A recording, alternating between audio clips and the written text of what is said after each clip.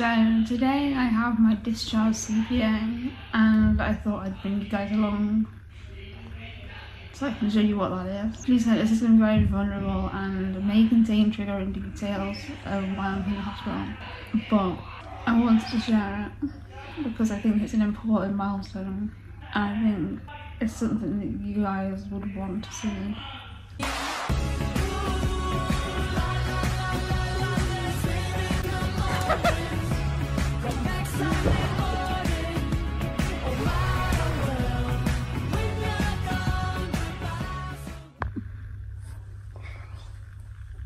This is what I'm wearing for my CPM.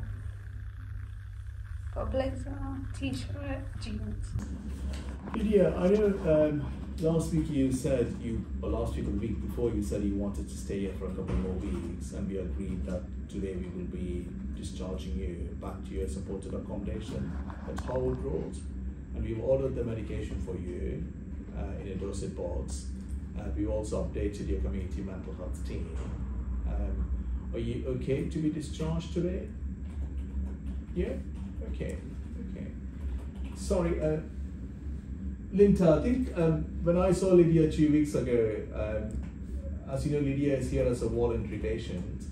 At the time, she wasn't fully back to her usual self, and what we agreed was that she would stay here for 2 more weeks with the hope that the increase in the dose of haloperidol, she was on 5 milligrams once a day. We had a look at her previous psychiatric history and we found out when she was very unwell in the camps, she was on 5 milligrams twice a day.